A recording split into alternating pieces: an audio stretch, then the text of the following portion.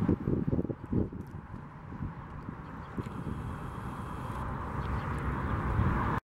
is the first time we've done this in Waterloo region.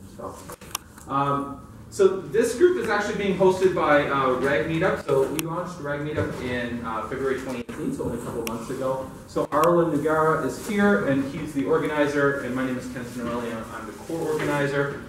You will see us floating around. If you have any questions, if you have any ideas for the group, please let us know. We're more than happy to talk to you about this and make this a really excellent Azure group in the Waterloo region. So as I said, this is being presented by Waterloo Region Azure Group, only launched a month ago. We already have 47 members. If you haven't signed up, please use the bit.ly link and sign up for the group. We will be communicating future events through the group, and we'll probably do a similar type event in that we'll announce it, and if there's a paid event, we'll go through Eventbrite and do it that way. We're also on Twitter. So this is our Twitter handle here. If you want to follow us there, we're doing all of our announcements through there as well. This is our hashtag. And for the day, so Global Azure is the global hashtag for the day. So if you are tweeting and you want to throw a shout out about this event, this is our hashtag. That's the Global Azure hashtag. And you can follow along. There's 250 some odd events going on around the world right now. So. Special thanks to all of the sponsors. These are all international sponsors, global sponsors that have contributed money. Microsoft is the big sponsor. They're buying all the food for the day. So they're buying all of the Subway lunches for every event across in 250 events. So it's a lot of cash they're throwing out. And a lot of these other people are throwing out swag prices, which we'll talk about in a second. So everyone is going to get a sheet if they haven't already. I don't know if you've distributed the sheets. Everyone's going to get one of these with multiple hundreds of dollars worth of free trials and stuff. So make sure you get one of these before you leave today. So you can try all of this stuff. There are some limited sign-up periods, so you need to sign up before April 30th. So they're not valid till they're, you need to get your sign-up in, and then you'll have your 3 months as long as you signed up before April 30th. So we'll get, yeah, that's going to be the sheet. We'll distribute these at some point, and you can come and get that information from us. As well, we do have raffle prizes. JetBrains is throwing in a 1-year personal subscription. This is worth several $1,000s. Cerebrata and Hostility. We also have those. We also have, are these the passes there? Yes. Everyone who attends as well is going to get $300 worth of Azure credits. So for your $5, you're getting $300, a chance to win thousands of dollars, plus another couple $100, plus free lunch, plus coffee. So yeah, I think it's $5 for a spend. So. We are also going to be organizing another event in a couple of months called Global DevOps Bootcamp. So this is all around DevOps within the enterprise. Location to be determined. We were doing a trial run here. Given the amount of people we got here, we might not come back just because it is a little cramped. So we might look for a new venue. Again, we'll announce the information through the Meetup page. The Meetup page is actually closed. It's just an information page right now. We will launch through Eventbrite to kind of get signups and stuff going. We might do the same thing. $5 get you in and that kind of thing. So June 16th, we'll talk about that, and that's probably be a little bit more hands-on, but we'll see how that goes as well. A lot of you might also know that the sister group to this group is something called Canada's Technology Triangle. Lori Lalonde here is the organizer of that group. This group has been around for 15 years, if you've never heard of us. We do a lot of .NET talks, but we also do Azure talks, SQL talks, DevOps, all of that kind of stuff. So if you're ever interested in coming up to that, we actually have another talk this Wednesday coming up, talking about SQL and SQL transitions with Michael Swart. If you want more information, again, we do all of our communications through our Meetup group. So we do a newsletter through there, we do all of our announcements through there, we do all of our signups through that Meetup group. We're also on social media as well, so you can also follow us there. We do all of our announcements through there as well. We do usually two meetups during the month. We do a meetup on the second Wednesday and the fourth Wednesday. On the second Wednesday, Lori hosts more open source, mobile kind of talks, and then on the fourth Wednesday, I'll do more straight ahead .NET, SQL, Azure kind of talks. So. As well, there is another little conference coming up. It's called the Microsoft Cloud Power User Conference. It's going to be on Friday, June 22nd. There's going to be stuff about Office 365, Azure, all of this. It's actually being held at the Microsoft headquarters down on the Sun Road. So not too far away. It's a nice, if you want to get out of the office for a day, come and check it out. It's all free, food's free, attendance is free. If you want to come and check it out, powerofthecloud.net is how you can find information about that. And if you have any questions about any of these links, come see me afterwards and we'll get you the information. So here's the agenda. We're in this portion right now, intro and housekeeping. We're going to do dev test labs in about 2 minutes with Sharon, and then advanced Azure Web Apps with Roy, and then continuous delivery for Azure Web Apps with Rob at the back. We're going to do some lunch and networking, and then we're going to get into app service environments, Azure Event Grid. We're going to do an AMA Q&A with some of the speakers who are left around, including Lori, who actually works for Microsoft and has a lot of information about Azure. And then we'll do a closeout and we'll drop those prizes. If you need to take off, do not worry. We will get you the prizes if we do call your name. We will email you the codes and stuff like that. So who actually works in Azure? Who's heard of Azure and who's done anything in Azure? Cool. Okay, so this might be a little bit of a reminder, but we wanted to do a quick level set. It's going to take a couple seconds, and we'll just kind of bring you guys up to speed on what this is. So you might have seen this before, right? There is no cloud. It's just somebody else's computer, except that the computer actually looks like this. This is an Azure data center under construction, right? So this is just racks and racks of servers with lots of cooling and security that you can't even drive, 500 feet within. And these are the Azure regions. So when I Googled this, I didn't realize the last I saw it was 38. They're up to 50 regions now. So you can see that all of these are availability regions and availability zones, but still kind of centralized in the top half of the world, like not too much in the bottom, and this is kind of barren and stuff. So still got a ways to go to kind of get the cloud to everybody, but again, Azure is leading this space. So why Azure? It's just something to think about while you're going through this, because there are lots of options out there. There's Amazon, there's Google, there's IBM, there's Rackspace, all of those. You might have seen this. It's become Microsoft's chief focus. They've actually reorganized the entire division to focus on the cloud. They've rebuilt it around Windows. They've let some people go. They've brought new people in. And they're tearing up the business to make sure that Microsoft is focused on the cloud. So just something to think about as you're moving forward. The cloud is going to be the way of the future. This is their powerhouse right now. Last year in 2017, they made $18.6 billion just on cloud alone. Office used to be their number one revenue agent, and now cloud is slowly eroding that. So you can see the top 10 here. So Microsoft has actually overtaken Amazon and IBM. I wouldn't call ServiceNow a cloud piece of crap, but yeah, whatever. Never even heard of Workday. So yeah, it's kind of interesting. And Microsoft is not just Microsoft anymore. You might have heard that Microsoft is now Linux and CentOS and Ubuntu. You can get all of this kind of stuff within the Microsoft framework, and I'm sure the speakers will talk about this ad infinitum throughout the day. So, and you might have seen this before. This is what's called the Azure Periodic Table. It's a little bit old just because it's still referencing DocumentDB. But yeah, these are all the different types of areas that you can explore, the different types of services that you can get within Azure as well. So again, a very quick overview of what Azure is. We can talk more about it throughout the day. If you have questions, please approach the volunteers and speakers. We'll be more than happy to help you. If you want, when you get your Azure credit, this is where you're going to go, and this is where you're going to play with it in the portal.azure.com. So you're going to be able to get that there. And some quick references. I will share all of this in a dedicated GitHub repo, so if you want these links later, you can come and find them there. Some of the Get Started references as well. So that's it for me. We're going to bring Sharon up, and she's going to start talking about Azure Dev Test Lab. So, yes? Can you ask the people who doesn't want to have your slide?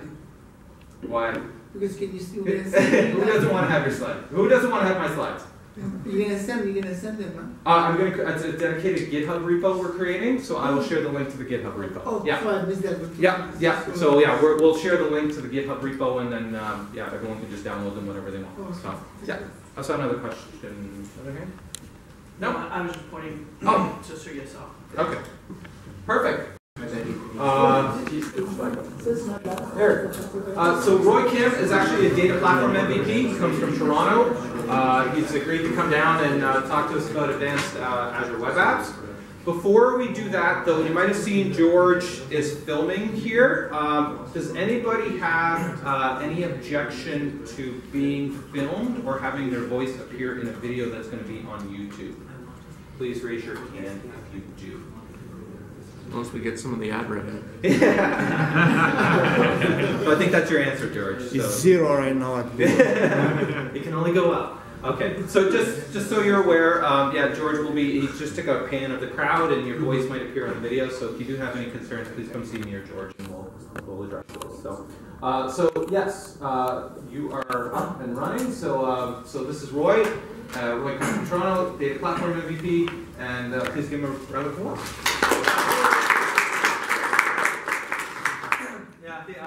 Great to be here and be part of this area of Ontario.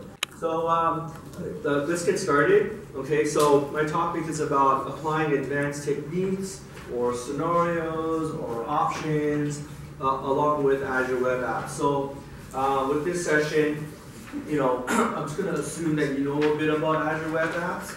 If you don't, just think of a web app in the cloud, and then basically what are some services, Azure services that we can use, in addition or to complement a web application, a platform as a service web application, right?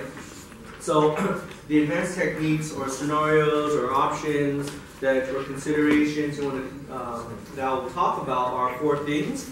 So the application gateway with web application firewall. Okay, Azure SQL VNet integration with ASC v2, using Azure CDN with your Azure Web App, and also within the Azure Web App, auto scaling and using Visual Studio for load and performance testing. Right. I think these 4 talks. I think it can be a presentation on its own, but I'm going to go very quickly, right? Because I like to show what are some capabilities that you can do in Azure with web apps, and I find that a lot of people don't know, right? Or maybe some of you do, but I just want to go over this. So I'm going to go very quickly so that your takeaway is, oh, okay, that's what it's about, and that's what it can do, and then you can go home and kind of do a deep dive and figure out, right? So I do have a few demos, and but feel free to stop me. Right? And ask some deep dive questions. I really don't mind. I love to have discussion as well. Okay, so I'm Roy Kim. I've been kind of doing Microsoft technologies.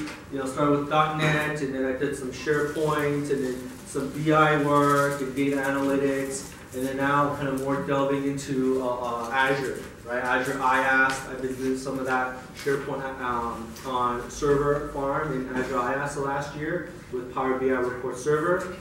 I'm an independent IT consultant. I also graduated from University of Toronto. And so some questions so that I can get a feel from the room, and I want to kind of so that I can direct my speaking to your levels. How many of you are currently using Azure App Service at work? All right, awesome. Okay, cool. And so for those that didn't raise their hands, do you guys want to use that? Look at using Azure at work? And if so, what are some blockers? What are some blockers for adoption? Anyone? Fear. Sorry? Fear. Fear of? Well, we're government. Sorry? We're a government agency. Okay. So in terms of security, data privacy. Okay, got it. Yeah, that's a common one, and I like to do a blog series covering those topics in the next few months. So Azure security, and actually I'll talk about a little bit of security. This is a little piece of the puzzle for overall kind of that framework, right? Okay, and then so Daniel, what kind of apps in Azure do you like to build? Especially with Azure Web Apps, whether it's at work or at home or as you're learning. Anybody want to throw out there, like what kind of apps, or kind of .NET Core or just regular .NET apps, or even PHP, Java? Okay. So, so what is Azure App Service? It's really a platform as a service that you can host, actual web, browser-based, UI-based web application, or it could be just an API, or it could be a mobile app, right? Where the mobile app, where that one distinct feature is really notifications, right? That Azure App Service provides, right? And it's a platform as a service offering. So as you guys know, it's really, you don't really manage the infrastructure. You don't care about patching. You don't care about the OS level or the hardware, really, right? But you just build with it, right? And you do configure kind of how much RAM and CPU, and I'll show some slides on that. And then some key scenarios that you would use kind of ideally for web apps is very high traffic websites because of the scalability. Also global traffic websites, because you can deploy your web app across multi-regions, and you have something called a traffic manager that will kind of route your, depending where the user is, to the closest kind of web app, right? So it's globally distributed, and it's more ideal for web public facing because it's by default it's kind of open up to the internet, right? And so here I just want to show that when you create an app service, okay, it's really an app service plan. So you can go from free all the way to $282 a month, right? Or actually, sorry, $1,000 a month, right? And so what you get here, as you go up, you get more features and capabilities. There's custom domain, HTTPS, more instances in terms of horizontally scaling, which I'll talk about more. To have staging slots, kind of like your dev test kind of staging slots, right, or copies. And then when you promote up, it's just a matter of kind of doing a swap, like a VIP swap, right?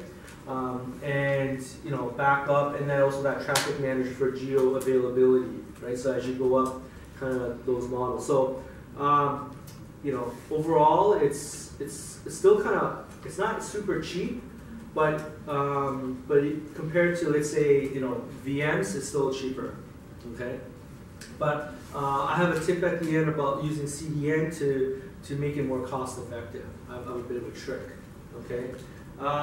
So the first thing I want to talk about is the Azure Application Gateway, right? So what this is that it's really a networking appliance, okay?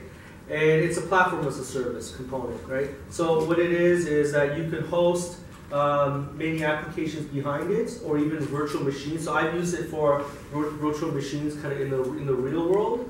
And what it does is, various features such as SSL offloading, right? Kind of like routing, and you have like an internal IP or internal URL, and you have a public facing, you want to manage that.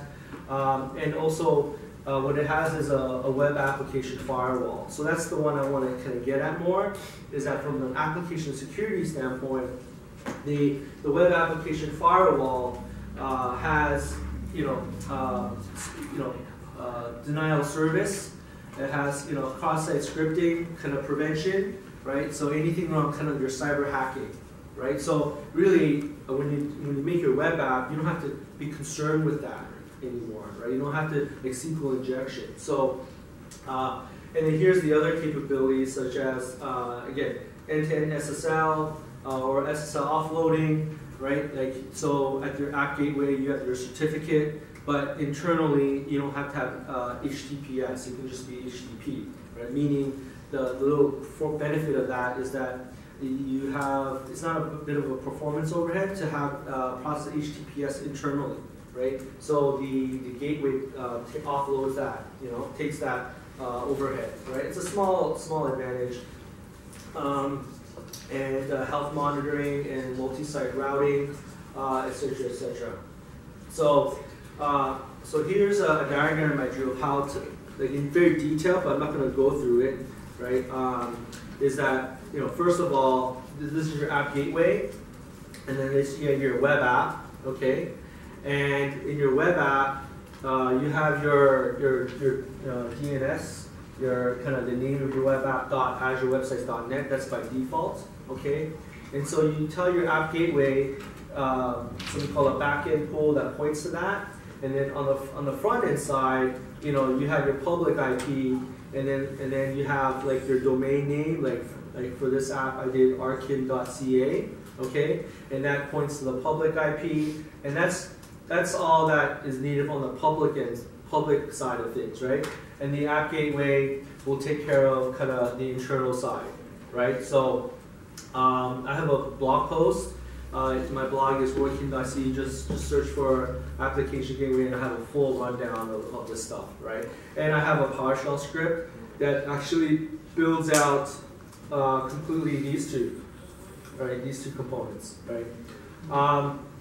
And so, and in terms of public access, you know, I restrict it by restricting it at the web app level, right? So again, you build your web app.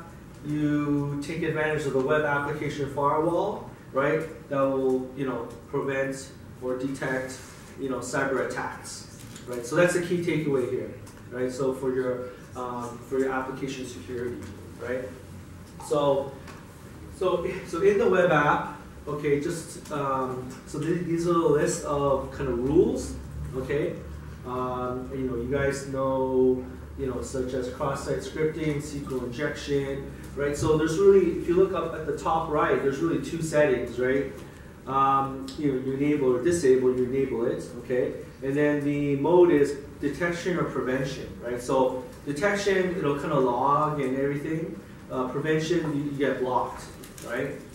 And so in terms of my real-world experience with this, so I use this in front of a SharePoint farm in an IaaS environment. And so this was all turned on, right? And remember, the rules say there's if you guys know about I don't know about it too deeply, but it's like an open kind of set of rules for kind of detecting, you know, these cyber attacks, right? So the OWASP rules, version 3.0, there's a 2.9 that you can select, right? And then you can check off kind of which ones you want to enable, right?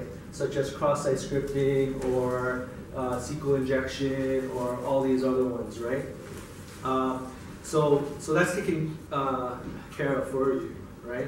Now, you can get false positives, which I discovered was, since I use SharePoint, right, because it's kind of a COTS application, right? So when we accessed it, I think one of these rules hit it. It was a false positive, right? And I think it was just by design of SharePoint that it responded in a certain way, or it took the activity in a certain way, right?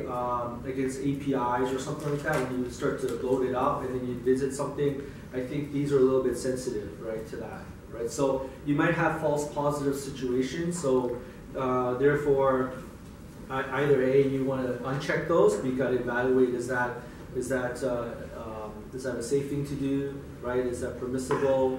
Do you want to put it in detection mode, right? And then kind of be more in a passive state, right? And then detect after, and then you kind of fine tune. So that's kind of what the web app firewall is about. Any questions so far? Is detection versus prevention universal, or is it, can I Yeah, flag yeah. it on or off based on the rule? that I want Good to- question. So I was going to talk about that next, right? So to me, yeah, it is pretty global, Okay. right? And it sucks because let's say, as I showed you in the first diagram, where there was many applications behind it, so it's global across all those. So again, a workaround is you stand up another web app firewall, Yeah. right? And they're about $25 a month, right? And it's Nginx. If you know Nginx, that's an actual physical like software hardware appliance. It's a Linux based. That's what this is running off of, right? And it's just, again, it's a managed. It's covered up, black box, and it's a managed service, right? So it's pretty global.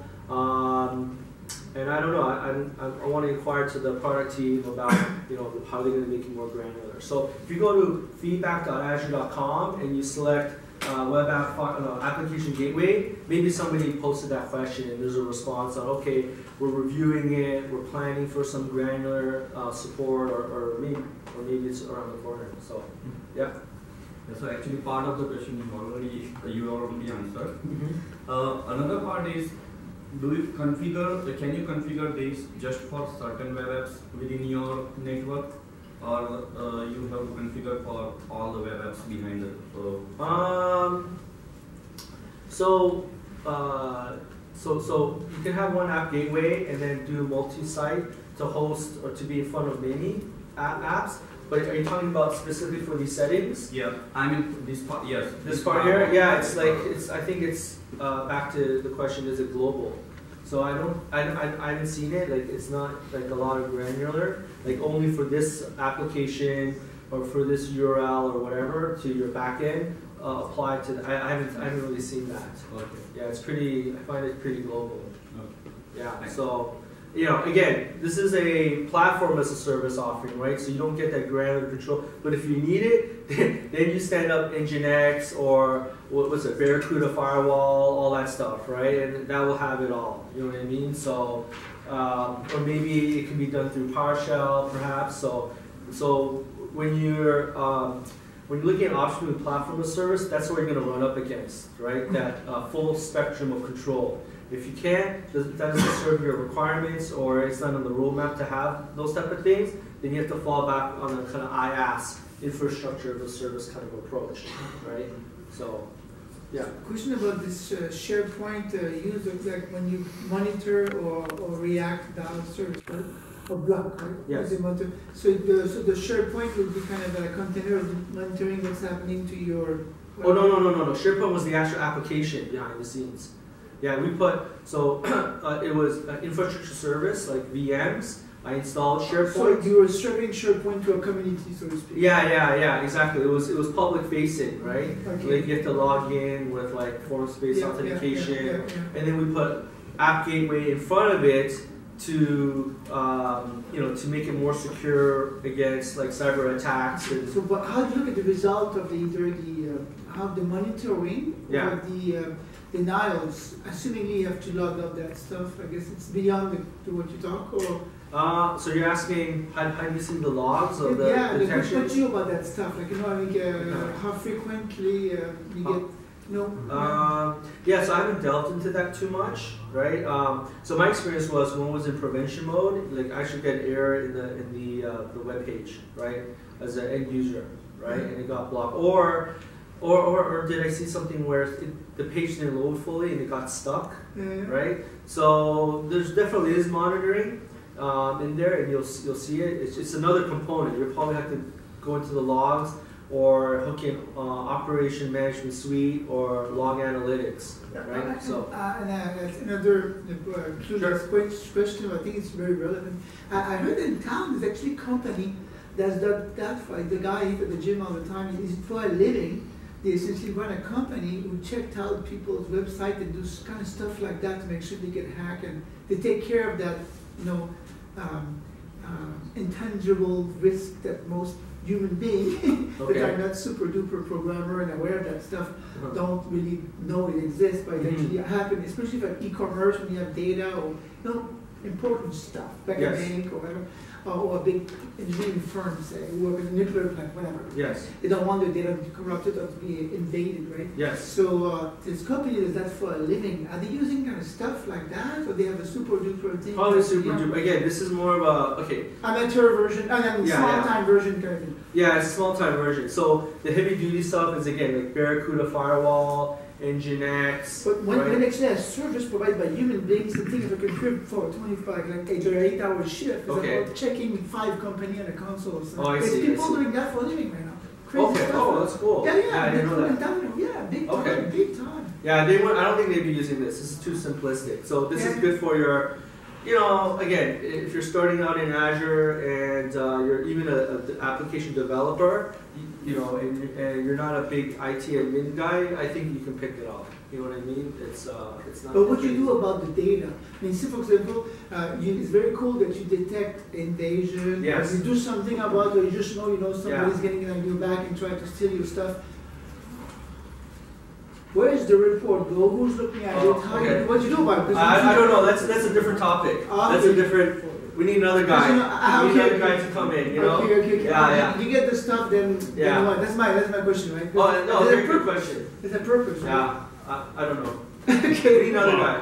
So you use log analytics in Yeah. order to set up different notification systems or That become parsing a systems. different project. Yeah, That's well, 'cause all you're doing is essentially- you're trapping your syslog, right? So Yeah, you're yeah. trapping your syslog that's going to get output by Nginx, Oh, yeah. right? And then you can pass it through whatever system you want in order to understand. I'm seeing a high number of this type of attack coming from this location if that's what you're looking for, right? But in the end, it's just raw data that's just provided to you.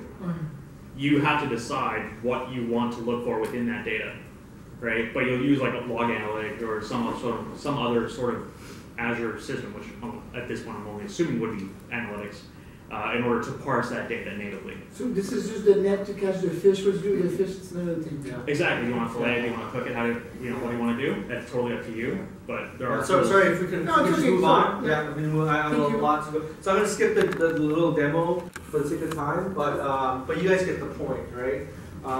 Okay, so the next point number 2, or the subtopic number 2 is app service environment. So I'm not gonna go into this because at 2 o'clock, yeah, it's gonna go over it. So I don't want to steal the thunder, but I just want to make a point here, right, with app service environment. So just very high level, it provides like more network security opportunities, right?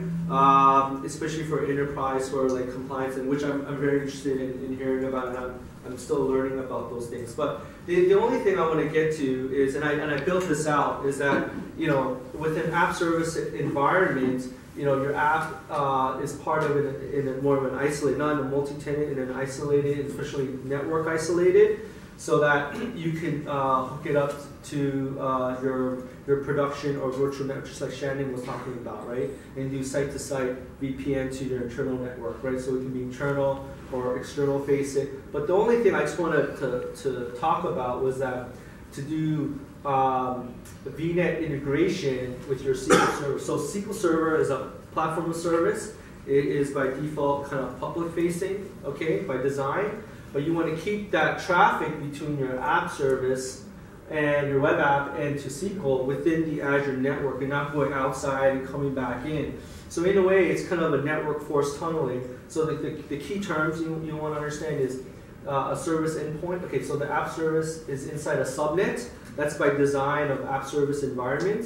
And in the subnet, you turn on something called a service endpoint called Microsoft.SQL. There's only another option like Microsoft.Storage, but I think those will grow in SQL. And then you go to your SQL Server, and you'll see an option that will option for your subnet, right? And then you turn it on, or you allow this subnet to have direct access to your SQL Azure, right? So, and then one thing that was a little confusing to me, when you create SQL Server, there's really two concepts here. SQL Server, right? Like it's not on-prem SQL Server, it's a SQL Server, SQL Azure, and then SQL Database. So you can have multiple SQL databases inside your SQL Azure or SQL Server, okay?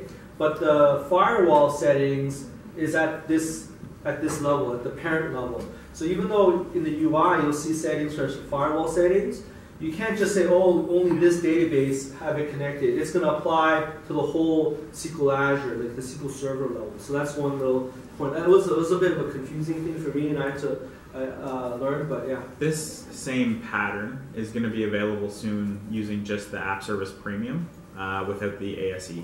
Okay. So there's a public preview, I think, for App Service Premium to do VNet integration. So you can actually enable the firewall rules. Oh, awesome! That's good to know. ASEs cost $1,700 a month, right? So Yeah. that's the 1,700. yeah. Oh, Canadian. Yeah, it's about 1,700 Okay, I thought Canadian. 1,200. Okay. Yeah. anyways. Yeah. Okay, but you can talk about that more. Yeah. And then, so here's the settings, right? So, so this is the web app, okay? And then on the right side is the firewall settings, and then down here you see virtual network, and then I'm using the app service environment, right, that I set, and then so this web app is pointing to here. And it's all within the SQL Azure network. Okay, cool. Did you change the theme there? It's all black, right? Usually. Yeah. There's like 4 themes and stuff like Okay. that. Right? So, yeah. And so here's some, so these slides will be open. Okay, and then the third topic I want to talk about is Azure CDN. Okay, so you guys know what a CDN is? Okay, content delivery network. You know, more for kind of caching, right, for static content, and those are, so it's globally distributed. So as you see here, so this is a very high level concept, is that your origin, it can be a web app in Azure, it can be a storage account. I think there was like one or two more other options, but the point is some origin of kind of files or content, right? And then you have CDN, which is kind of the popular ones are Akamai, you know, that's a popular one that's out there, right? And then you have your client, which is just basically your browsers or phone or whatever. And so the CDN is obviously globally distributed all over the place, right? So that when you're making a request, right, for your web app, and then it will return like a URL, like let's say, for example, you make a request to a web app, the obvious static content is JavaScript files and images, right? And really those things should be hosted in a CDN because they're very kind of long-term, you know, longer term, you know, like they're gonna stick around for like a week or something like that, right? And so really the network latency gets reduced to, let's say here in this situation, 40 milliseconds. So it really speeds up performance, okay? So that's what ideally you use a CDN for, right? So I think it's if you're gonna do a very, very high performant application, definitely CDN is the way to go. You know, and then when you update your content, like a JavaScript file, you redeploy, right? And but then you have to make sure that the client kind of, it's called cache busting, like it recognizes that a new one has come up, so the browser will recache it on the browser side, right? So that's the concept of the CDN. And so with Azure CDN, it's very easy to point it to a web app, right? So that your content can be cached. So here's the pricing options, okay? And it's, one thing is it's really cheap, okay? So there's three. So standard, which is offered by kind of two providers behind the scenes, right? So Verizon and Akamai, right? So as you can tell, it's kind of like outsourced. Like it's not, I don't think it's fully Microsoft Azure that's providing the service, right? So it's kind of, again, it's just kind of abstracted. It's kind of layered in front. So you have here, down there it says, for the standard, it's like 10 cents per gigabyte, or up to 10 terabytes. Okay, 10 cents per gigabyte. That's really cheap, right? Like, you know, how many websites out there, you know, minus video content, right? You know, can you get to like a gigabyte? You know what I mean? So for 10 cents, you can host it. So, and the premium here, I think you get real-time analytics and something called token authentication. I think that would mean that, like typically in CDNs, my understanding is that they're pretty anonymous. They're public-facing. Okay. Just make sure that the data that's served up, like that's made private, right?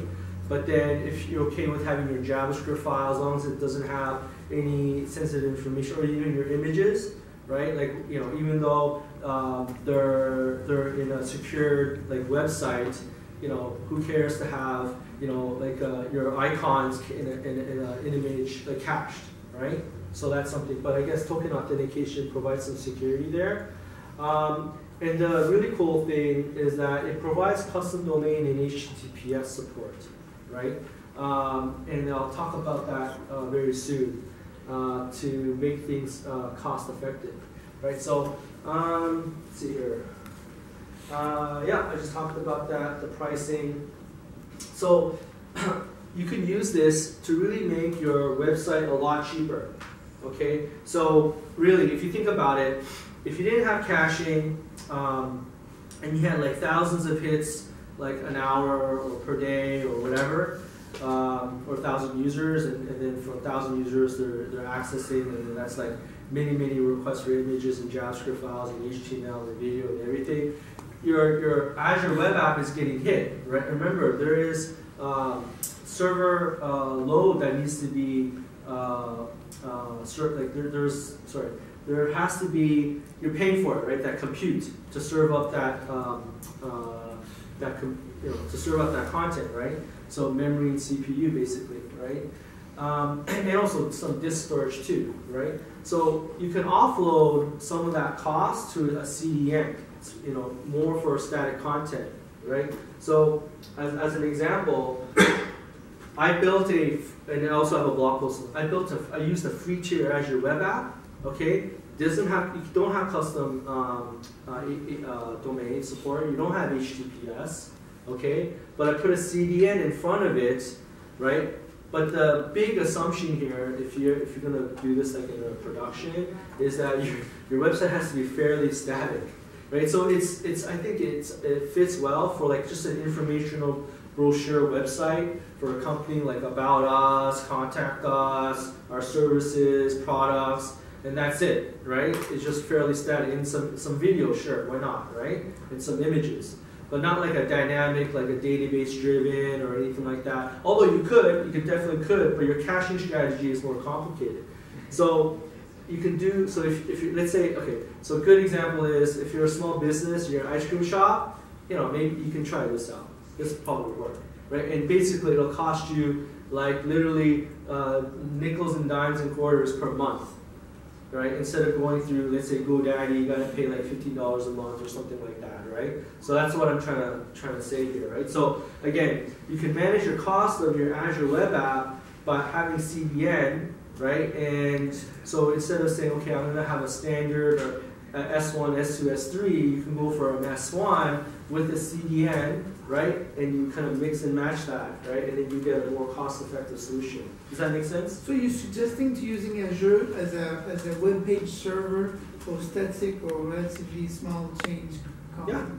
Yeah, that's the whole point of CDNs. And that will, and if you have, for example, on your web page, and let's say an application, maybe mobile, and there's like only 3 things you want to send the customer. First, an information page, then a decision information page, then after that, that's it. It's those 2. Would it make sense to have one of the page coming out from the one that's static coming from a CDN, and the one that requires data, little data from a dynamic? You can. So, so when you dig into the CDN, there's caching rules, right? So you can say that, okay, by a certain query parameter, cache this. So let's say you www.compose.com/ and then you say this page is static, then you want to say, okay, cache that page as it came out, right? So you can do that way. And then anything that doesn't hit that caching pattern, or that strategy, that caching plan, then you go,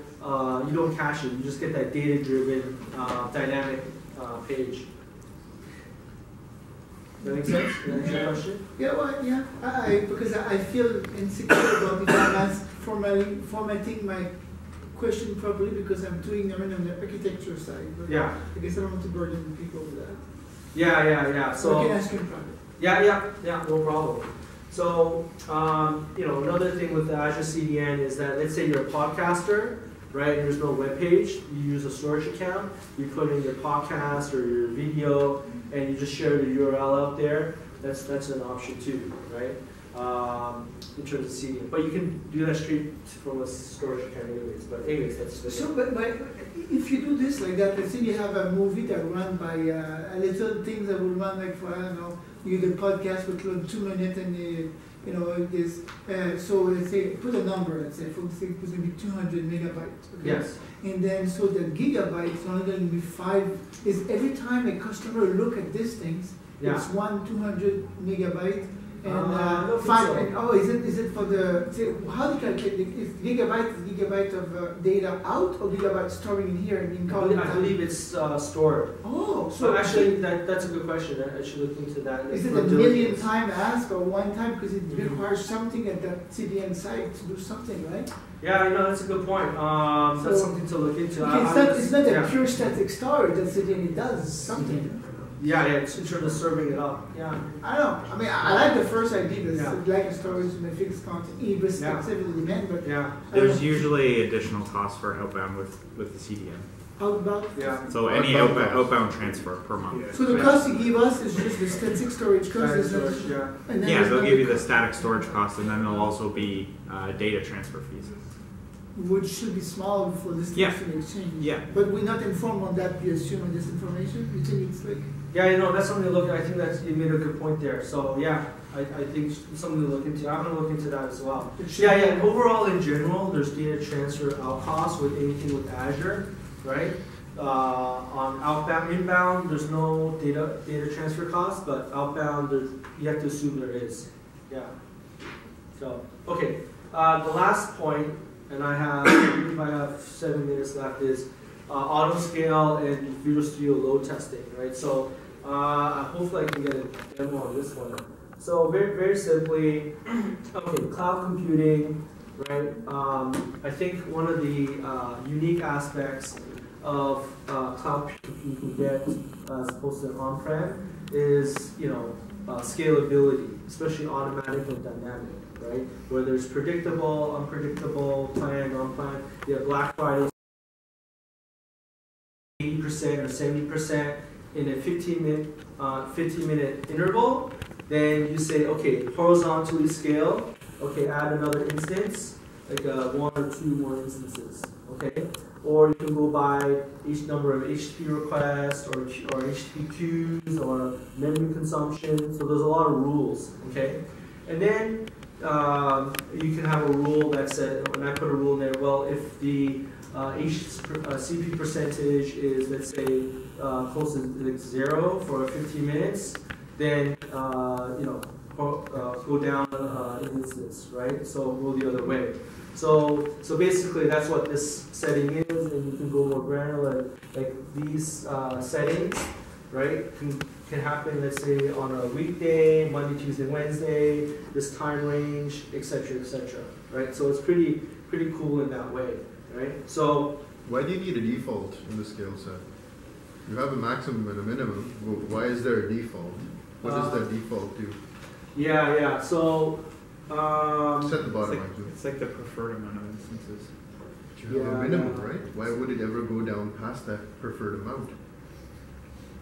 Great question. Yeah. So I said again, preferred as in. So you see at the Okay. maximum, minimum, at Okay. the bottom right there, right? Oh, this one right here. No. Oh, default. Yeah, okay, yeah, Okay. that too, yeah. Is that What's- what you're talking about? Default right here? Or? yeah, scale sets, right? This Yeah. is a scale, you're scaling up. Same idea. Yeah. Yeah. Okay. So you're scaling up, Yeah. it hits your CPU usage hits 80%, Yes. spin up another one, you have 2 now. Yes. Keep going up to 18, Yeah. and now traffic's died down, Super Bowl's over, whatever. 80 falls below 80, it scales back down. Yeah. So that's the minimum, Yeah. and you have the maximum. Yes. What's the default? Good question. I Preferred didn't. set. I didn't look into Because that. So. This, depending on, I mean, Azure doesn't exactly turn on at time as we know, right? So if it needs to spin up another instance, right, that's going to take, there's going to be a latency in that.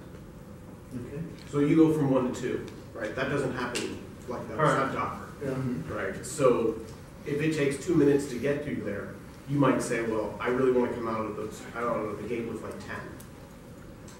So this is when the metric has not been reached or Right. triggered. Right. So you start off Say with with your 10, default, and then And so that you're ready to go, like you're hot. Say, Right. okay, So we're you going to can warm announce. it up. Yeah, Yeah. you Got don't it. have to pre-warm, so that would be my guess. makes sense. Yeah, that makes sense. It doesn't spin up immediately, and that's through my testing. So I don't know. Let's see if I can do. How long does it take to turn on and off? So there's a period, I guess. Like that you have to 5-10 go minutes, collect the maybe metrics. more. Yeah. So you don't want to switch that every minute, you want to wait at Correct. least, Or- you don't want to change the configuration to work. Yeah. But you can do it dynamically? Yeah. Yeah, the auto scale is 1 dynamic to 2. by those rules. Fine. So That time's okay. That makes sense. So yeah. One quick question. So, this scaling Yeah. you can do in app service plan, right? Not in the web or not in the app service. Oh no. App service plan. Okay, so the app service plan is just like your kind of like your hosting, right? Like how many CPU, memory, and all those features that I saw, right? But so you have to have, I think, at least a standard plan, or was it basic? Because it says you can scale up to this number of instances. So you can't do auto scale in the free or basic. Yeah, it's standard and right? premium, the Yeah. auto scaling. Yeah. Yes. Right, but that is, I mean, this configuration is within app service plan. It Yes. applies to all the web app or app services within that plan. Yes. Yeah. Because Yeah. I was not able to read the window, it was too small, but it is not web app specific. Yeah. Yes. Yeah. So if you have a web app, if you have an app service plan, and then you have 10 web apps, it will scale within the plan. So if you have 9 really slow web apps and 1 really busy one, it will still scale to those parameters. Right? Yep. Oh, okay. Okay. So I have a few minutes. I'm just going to jump right into it. Hopefully this one works. I just tested it this morning. I just kind of whipped. So basically, this is Visual Studio. Have you tried the load testing capabilities here with Visual Studio? You have to have Enterprise Edition. No? So anyways, you can do recorded tests like of your web app visits, right? So, and then you basically, I pointed to an Azure web app, okay? And then I said, okay, 500 simulated users, just keep on hitting it, you know, like a bunch of URLs that I've set up, right? Just visit this URL, visit that URL, and keep going, 500, and I made it step up. So 500, it's, you know, going up, adding up another 100 or 200, whatever, every 10 seconds, right? And So you did you make doing that with a special code you made, or it's a tool that exists inside the virtual? in Visual Studio. It's a tool in there that does that? Yes. So as you can see here, these are using App Insights. These are real-time metrics. As you can see, there's a lot of activity being hit right there, right? And as you can see, it's kind of trending up because every 10 seconds, I'm adding another 100 virtual users, right, to give it more load. So basically, what this is trying to do is hit my auto scale rule, right, to scale up, add another instance. So I have a rule in there. Okay, if CPU is greater than 50%, add another instance, right? I couldn't really get it to 80% because one thing was this Visual Studio test, because it's not fully multi-threaded, it's 32-bit. Even though I put huge size VM, I couldn't get it to like 3,000 virtual users. It started to crap out. So if you're ever thinking about doing, you can't do extremely high load, even if you give it enough memory RAM or IOPS in your disk. There's actual like kind of the runtime bottlenecks in there, right? It's not fully multi-thread. I'm not sure. There's a lot of blogs I've been researching, and so anyways, and then I would get I set up so I get an email when it scales up and scales down. I'm not sure if it's gonna do that now, but with this test, you know, I'm confirming what you just said. It's not immediate. So, you know, I thought somewhat, oh, it's pretty immediate because all the marketing and whatever, and you know, whatever those graphs, whatever, you know, somewhat immediate. But it takes some time, right? And yeah, like maybe 15 minutes, 10 minutes, or something like that. To start the new instance, New with instance. bigger. Yeah, to make it go up. So I do have.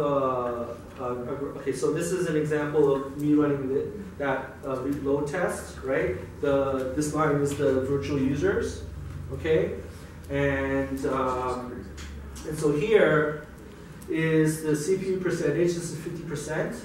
Okay, it's like my load test is running like here, and then the number of instances, right? So it went up, right? I think that I try to align this for the timing, right? But when it got to here, an instance was created, and then another instance was created, and then I have a rule that, okay, when things slow down, okay, just drop an instance, and then, you know, stuff like that, right? So it looks like even if you are making more machine, your system was not able to test that to the. I mean, you only had one. You generate one transition, but you couldn't go beyond that. Or it's because your rule was finite. Sorry. Is it because you only allow for moving to one bigger machine and then your reaction of readjusting the machine size was not set up to go beyond that, was because the testing was not able to generate enough, pseudo ping. Well, actually, I put a maximum. I said a maximum of 3, right? Or else if I didn't have a max, it would just keep going up and up and up like But you don't crazy, seem right? to have more hit. Oh no, this is CPU. Okay. The CPU, right? Well, the hit we don't see in this picture. Yeah. There is the one for hits, but my metric, my auto scale rule was based on CPU. I thought once Right, you get so- that bigger machine, the CPU will go down. No, not really.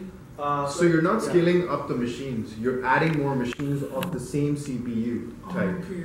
You're not increasing the CPU gigahertz or whatever. yeah. Yeah. It's like horizontal scaling. Correct. Yeah, you cannot do vertical scaling. Yeah. You cannot But increase the.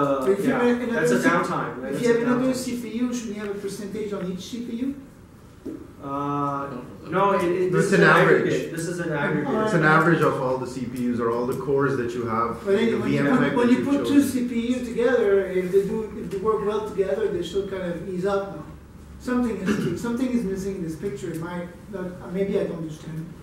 But if you put two Yeah. CPU, if you put two guys, you put two horse, because the horse is overloaded, Yes. then the horse should ease up a bit. The pulse rate should go down because now with two, the load is the same, right? Yeah. No. I'm Sorry, I'm too Yeah, much yeah. detail oriented. Probably in this example, your curve of the number of requests is continuing to mount as you're adding users. Usually there's a progression online curve. Mhm. So although you would expect that if you had constant load, you would expect it to drop, like you're suggesting. But when you have two CPUs, maybe the other Right. CPUs not But showing. what if you remember, what he was going from was like, okay, I'm going from 1 request to 5 requests to 10 requests to 100 requests Yeah. to 1,000 requests. So Yeah. as he's going through that curve, although he's added more CPUs, the number of new people arriving in the queue is compensating for the fact that that's why you see some dips there in the bottom, right? Oh, okay. So it goes down a little bit and then it rises back up because He's adding more. you've even added even more people Oh. as you Yeah. even scale It's, up. Yeah. Okay. Yeah. The time is not perfectly aligned in the graph. That's No, why it's not. It's not So perfectly you see- aligned, but you see here, I went up like this Yeah. as time progressed. Oh, yeah. Right, So as he got Yeah. there, he had like 5, then by the time the other one came online, he had 20. Yeah. So- Yeah, I think in this situation, I put a max of 1,000 virtual users, right? So, and each virtual user, not one request, it's like probably 20. So you feel that this is a robust way of testing the high volume use, huh? I would. You If know, you you- run anything public facing and you're not doing this kind of work, Yeah. you're asking for trouble. I'm not asking. Okay, fine. Sorry. Yeah, Just no, looking- we can talk after. Yeah. So one thing I want to point out, and I got a question from when I did this topic before, and I want to bring it up, is that how about the cost, right? So, and I just quickly looked it up, but yeah, when you add more instances, according to the pricing calculator, it proportionally increases, right? I don't know if you guys recognize it that way. So it costs more. It's not for free, right? So I just want to bring that. It was a question from previous, and I wanted to bring that up. So anyways, 5 minutes? Yeah. Okay, so call to action, again, this slide will be up. A lot of these things, I have many blog articles, right? So if you want to know the details and how to do them, if you want to get started, I know a lot, I always see a lot of beginners, and I really want to encourage beginners on, setting up Azure and all that stuff, and, learning is by doing, you know what I mean? So, and here's for Q&A, here's my contact, here's my blog, email me any questions, follow me on Twitter. I put a lot of updates and news and my opinions through Twitter, right? And, if there's something that I say that's interesting, yeah, tweet me back, what do you think about this, or whatever. I like to have open dialogue. So, any last questions? A few more minutes. You're gonna share that slide with the team? Yeah. Yes. Is there anything you have to do in Visual Studio to prep for this, to use app web service? Like, do you have to, to control your session, or do you start with a specific project type, or do you just say, I've got my MVC app and I'm ready to push it into this? So for me, that's just what I did. I just treated it like a normal. But is there any specific Azure web app settings that you need to keep in mind, right? Yeah. I believe there is, but there's a good article called Migrating to Azure Web App, and it has a really like fine-grained list of. I think that would be considerations, right? So, okay, from my experience with Azure Web App, I just treat it as if I'm building like just standard, and it works really well, seamlessly, right? But do take into consideration like load and performance, right? I think that don't buy into like Microsoft saying, oh, it's fully scalable, it's a cloud. When you get into like different areas where there's typical bottleneck areas like disk IOPS and there even the networking behind the scenes. Like I think those are some gotchas, right, where you get performance bottlenecks, right? Especially with the networking, I hear stories or from people or in podcasts where they use storage account for like files and they have a web app, but the storage account, the disk IOPS was very, very slow, even though they had the premium, right? Or the networking to it, like that was a bottleneck, right? Because it's software-defined networking and there's many layers, right, for that, right? And also the nature of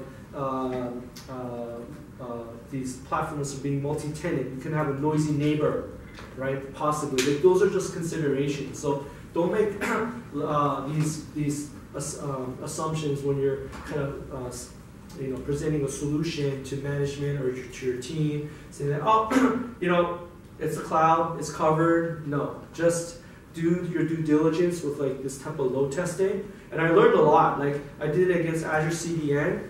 And that prompted me to investigate even further. I thought the CDN was I did a lot of load testing. I wanted to talk about it, but for the sake of time, but I load tested the CDN. Things weren't caching as I thought it would.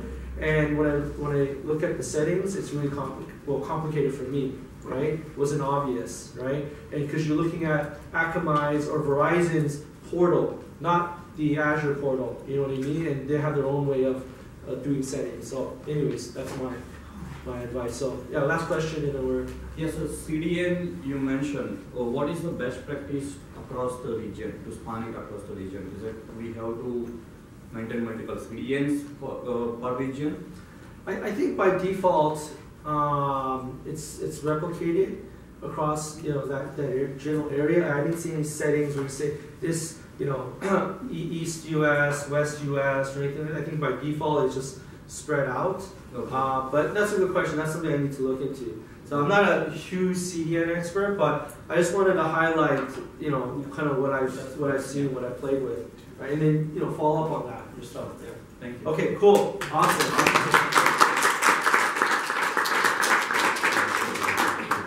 Thank you, Roy. Yeah, seemed like a great session. So before we pull Rob to come up, we've had a few questions about what these are. So. This is the swag sheet that we talked about that everyone gets. These are the offers that you need to subscribe to or launch before April 30th, or they will expire. So you just need to sign up before April 30th, and then you can use the multi-months after that. There have been questions about this. This is, if you don't know, Azure is usually a pay-as-you-go service. So it means you have to give a credit card. With this, you have to give no credit card. So this gives you $300 US of Azure services. It's equal to $100 per month, so $300 US is approximately 400 Canadian. So this is actually really good. So what you do is just follow the instructions on the back, and then input the code.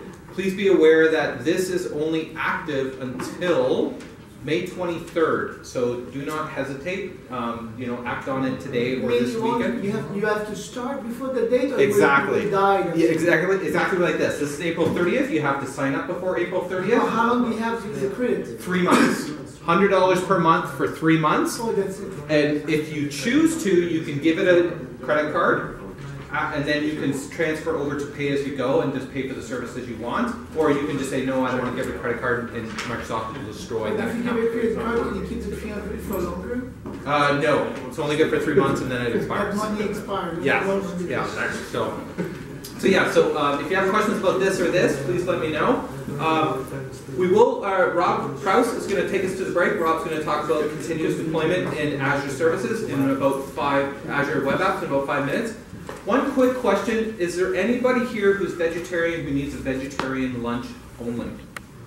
How many? 1, 2, 2. Okay, so we have a few number of vegetarian lunches, so We will put some aside, so that way, people aren't just grabbing them willy-nilly. So I'll make sure that you guys get your meals. So awesome. So we'll let Rob set up. Please come out, grab some more food, some coffee, visit the washroom, stand up, stretch your legs, and we'll get started around 10:33 or so.